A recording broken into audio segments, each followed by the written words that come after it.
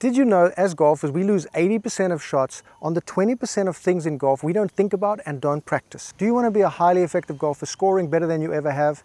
First, we have to find out where we're losing the shots and how to fix that problem. It's the first hole, we're cold, we haven't warmed up properly, we haven't hit a ball in a while, and we try to come smash a big ass drive up there. Highly effective golfers hit their most confident and comfortable club on the first tee just to get the ball in play. If you start a round off well, you're going to finish the round well. I like my 4-iron, 7-wood, 6-iron, anything, but on a 400-yard hole like this, I'm going to take the 4-iron, aim it up the left, and just be happy with the ball in play. Do you find the opening 4 holes is where you determine your scores? You either have a good opening 4 or a bad opening 4, and that will determine how good or bad your round is. I used to be like that a lot of the time, and that's where my handicap came from. But that all changed when I decided to just follow my strategy. Don't chase anything that I can't do. Hit the comfortable first tee shot. Hit the next shot comfortably. Something you can do. If you keep hitting stress-free shot after stress-free shot, you can have a great opening 4 holes.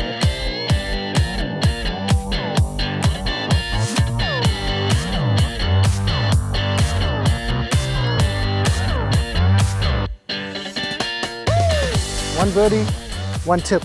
These first 4 holes are really important. We got lucky with a birdie there. Par 5, I'm going to hit the driver here. I'm feeling okay with the driver lately. If I wasn't, I'd be hitting the iron up there, taking the 3 shots on the par 5, getting out of there with a par, moving on, getting out of the first 4 holes, and then we're going to free our arms up just a little. I've got some VKTRY insoles and some special socks that they make to complement the soles. I've been having trouble with my feet and calves lately, so I'm going to give them a go, see if they make any difference to my performance and walking. So far, so good. Wow. Wow. Come on, man! We got 253 yards to the hole, around the trees, ball below my feet. We'll need to hook it around with the 3-wood to get it on the green in 2, and that's what you play out in your head. But it never works like that, especially on the first 4 holes. We're still cold.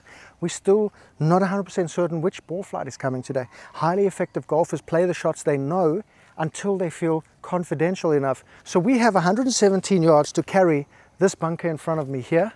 And if I can get over that from 250 yards, if I can run it up there, maybe 150, 170 yards, I'm going to leave myself a beautiful wedge into the green, 3 shots on a par 5, and I'm laughing. But I have to make sure I don't hit it high enough to hit these trees in front of me. So I've taken the 6-iron and I'm going to hit like a 75% shot and make sure I catch all of it to fly that bunker, give me a wedge in.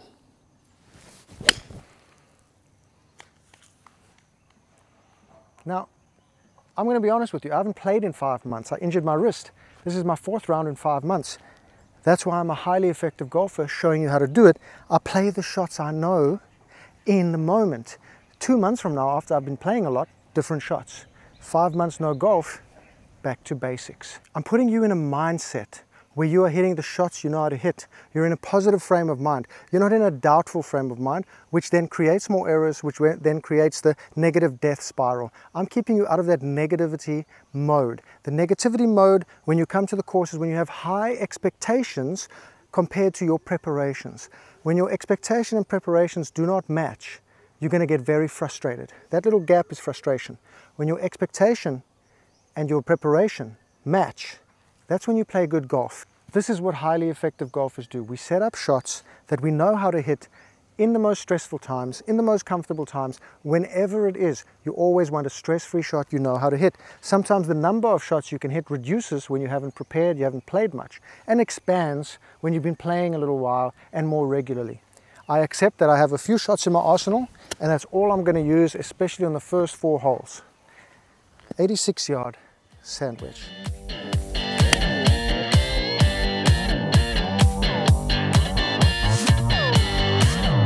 Cue the birdie music, girls.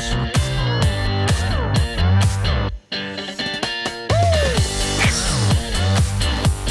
5 months, 2 birdies, girl. Now the big difference I notice is that the socks add a support at the back here on my calves and my Achilles, while softening up the front here at the top of my ankle. And with the insoles, it doesn't make me feel like I'm getting stuck on my heel, which I get with the foam. These carbon insoles from VKTRY feel like almost like it's propelling you a little bit forward, so it makes the walk a lot easier, especially on the uphills. Normally I get sore feet from the foam insoles, And I mean, I've been playing, this is my third round with these. I haven't done a 36-hole day yet, but I feel like I can, because normally it takes forever to recover after a round of golf. My feet are swollen. With these, it's like I've got fresh feet every day. So I'm really loving them. I think I may be using them every round. We're almost out of the 4-hole stretch. We're on a par 3, but look at us. We see the pin, we want to go pin. But no, we have a huge ass bunker on the right. If we go in that bunker, you're not getting out of there, you're not looking good.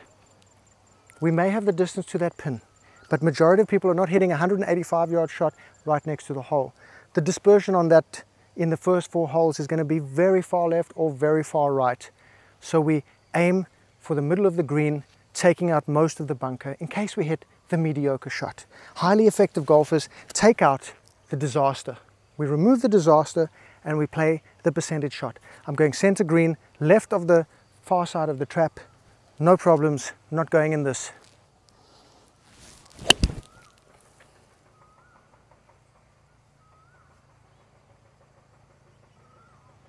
Okay, I apologize.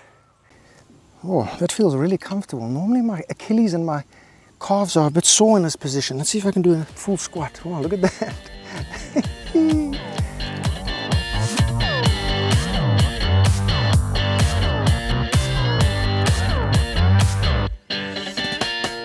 I'm so sorry. I did not mean to be this effective. I did not mean to be. Now, do you think longer distance equals lower score? I got bad news for you. Longer distance is a byproduct of better striking in the center of the face. Better striking in the center of the face reduces your score because the dispersion comes down and your distance dispersion, long and short, is much better. Highly effective golfers know this. So we're not chasing distance, we're chasing position. We want position A on every hole to allow us to go for greens or to get to a position where we can attack the hole. Sometimes your long club doesn't work, so I hit a great driver up there, but looking at this hole, I'm not feeling that confident with that big ass bunker on the right. Why would I go set myself up into a bunker for my second shot when I can leave it well short of that bunker in a great position with a 4-iron? So we play for position. Position, position, position. I think I'm going to be wearing these VKTRY insoles and socks forever. This is absolutely stunning. Are you hitting clubs to keep up with other people? Or do you think that the distance for each club is the distance you hit in the summer of '03 on that one shot where it went 200 yards? Well, highly effective golfers know their distances and they know which club to hit in every instance, regardless of what the ego is telling them to do. In this situation here, I've laid myself up to 128 yards and I know down breeze that's a perfect 48 degree. If somebody hits a sand wedge next to me, do I feel bad? No, I don't. They may hit the ball de-lofting the club. They may have faster swing speed. It doesn't matter. Whatever gets the job done from 128, what do you hit? It doesn't matter, as long as you know it's going to work.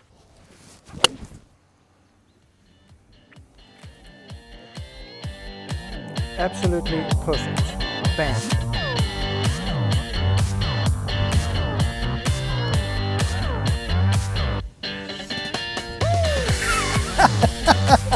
What the hell?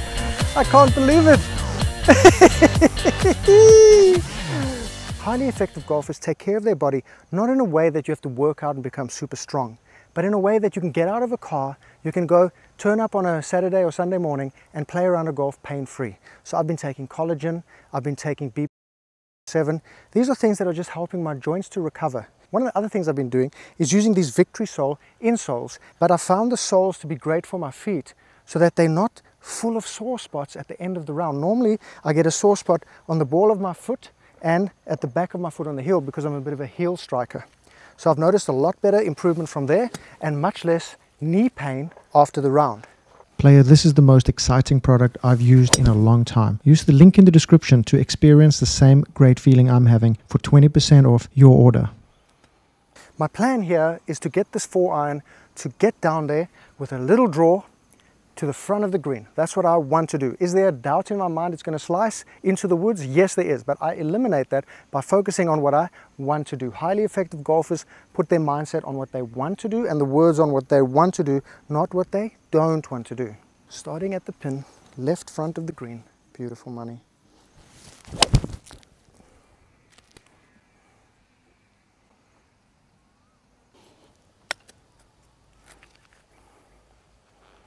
Beauty.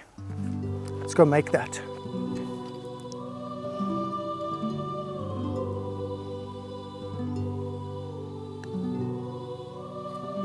What a putter! Do you see a distance and you pull a club automatically based on the distance? This is copy-paste golf. Highly effective golfers don't do this. Highly effective golfers look at the lie of the golf ball and they make an assessment of the lie and the wind conditions to create the correct shot and the correct club to use in the moment. I have 162 yards here. In this moment, the way I'm feeling and hitting the ball, I'm feeling it's a 9 iron. If I wasn't so confidential, it may be an 8 iron. I'm off the tee, so the 9 iron is going to grab another 4 or 5 yards of distance, putting me at the exact number of 162. What am I going to do off the tee? Generally, it has a tendency to move left, so I'm going to aim a little right of this pin, and I'm going to be right near the hole for another birdie.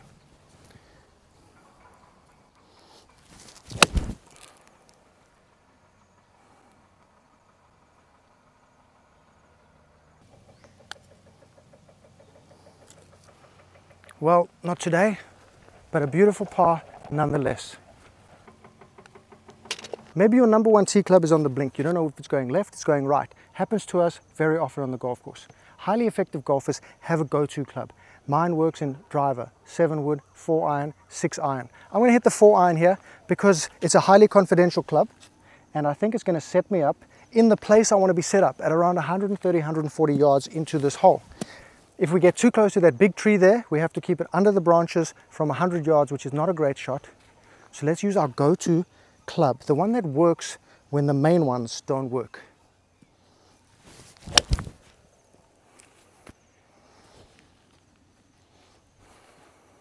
On a green surrounded 75% by hazards, it can be very scary to hit a shot toward that green because there's 75% chance really of going in some serious problems if you miss the green. Always assess where can you miss. On this hole, you can miss short left and it's going to leave you a chip. If you're not feeling confidential and you can't go directly at the pin because you're scared of the other stuff, find the place you can go to. Highly effective golfers know where to miss the green. Aim for where you can miss, chip it close, you're going to be a great golfer. Oh!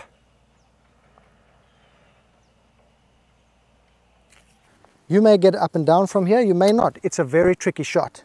But the best thing you can do is to get it on the green. If highly effective golfers know, get the ball on the green, get a putt. Avoid the double chip. The double chip is deadly, so practice your chipping.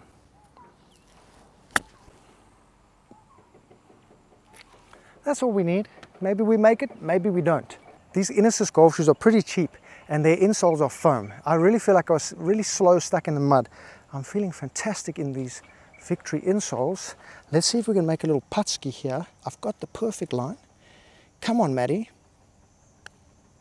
No, you've got to hit it like a man, you know? What the hell is that? Boogie! Oh, well. You know what they say, though. Sometimes you win, sometimes you learn. Come on, Maddie. Come on.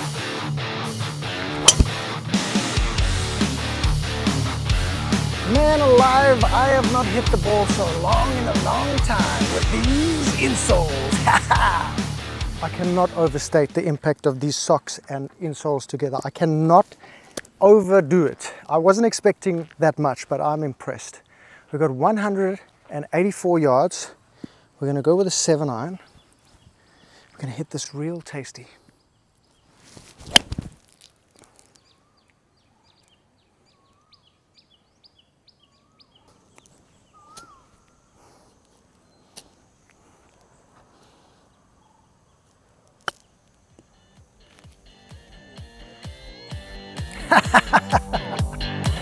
What a putter!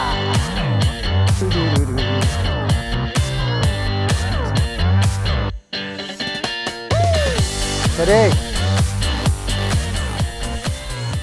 you got a tip again, huh?